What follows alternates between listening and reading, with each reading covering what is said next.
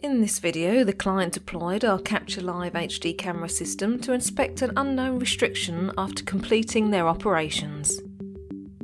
The video indicates that the client has milled through the cement inside the casing, through the cement on the outside of the casing, and then into open formation. Both the side and down view cameras positively identify the edges of the missing vertical section of the casing wall, with cement visible on the inside and outside of where the casing was previously located. At the top of the screen surrounding our logo, the open formation is visible. From the video, the customer was able to accurately evaluate the condition of the wellbore to properly plan their path moving forward. Find out more at www.dhvi.net.